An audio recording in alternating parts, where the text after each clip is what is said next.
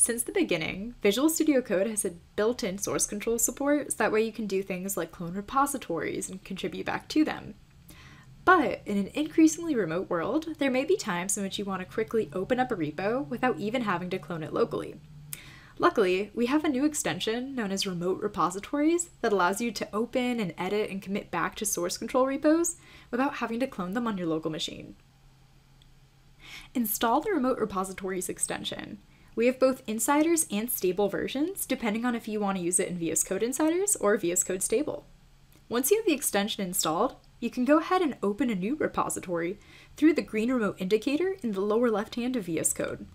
The remote indicator is also the home to the other remote extensions in VS Code, like Remote WSL or Remote Containers. I can scroll down and open a remote repository. Here I can see I have the options to open a repo or a pull request, or even paste in the URL to a remote repo on GitHub. I can also see that I've opened up a couple of other repos previously using remote repositories.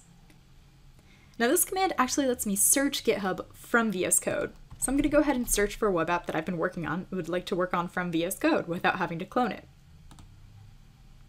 VS Code reloads, and it's going to look like I cloned this repo locally, but I didn't. There aren't any files copied on my local file system. They're all still living in GitHub. If I go into the lower left-hand corner, it reads GitHub, and it says that I'm working in a virtual workspace. And that's because Remote Repositories takes advantage of the idea of virtual file systems. Virtual file systems allow us to access files that aren't on our physical computer or our physical file system. And when we access a virtual file system, that's known as working in a virtual workspace. Now, it's also worth noting that some features aren't available for resources when we're working with virtual file systems. So if we click here, we can see that some of our extensions are going to be disabled or limited. But over time, more extensions are going to be able to adopt virtual file systems, so we may have greater functionality as time progresses. I'll go back over here to my repo, and I can go ahead and start opening up files and exploring them and even editing them. So for instance, I can see the README for my app, I can open up folders, and I can see the main app file here that I've been working on, and I could even go ahead and start editing and contributing back. So I could say update README, I'll save that, and that can go over to the source control viewlet, and let's give a commit message. I'll say update README remotely, and all I have to do here is click on commit, and that's all that was required. I was able to go ahead and update and commit to this repo without copying anything to my machine. Let's go ahead and check out the repo in the browser just to double check that our change took effect. And there it is. We can see that the change took effect. Cool. Remote Repositories also allows us to create pull requests directly within Visual Studio Code. So let's try it out. So I'll update the README again, but this time I'm going to do it for PR instead of just committing a change. See here, I'll say update for a PR as my message, and instead of selecting the commit button, I'm now going to click on the create a pull request button. I can choose a name for the pull request, so I'll leave it as default. And then I'm prompted to create a branch. So I'll say update README branch. I'll hit enter. And after hitting enter, the extension says that it created a pull request for the repo, and I can go ahead and switch to that branch to continue working there. So I'll go ahead and switch there. And in the status bar, I can see that I switched to the new branch I created, the update README branch, and I'm on the pull request. So I'm on the 15th pull request that has been created for this repo. So now I'm specifically working on this pull request, which is great. So I could go ahead and make any changes that would be reflected in the pull request. So let's say I wanted to make another change. I could say add another line. Let's go ahead and commit it to this current branch and PR that we're working on.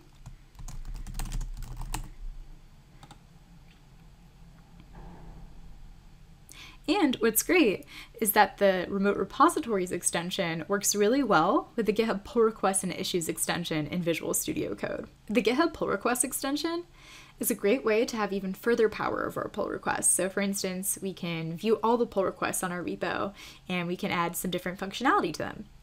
So it adds these viewlets over here, and if I click on this one, I can see the pull requests that I'm specifically working on that I created with the Remote Repositories extension.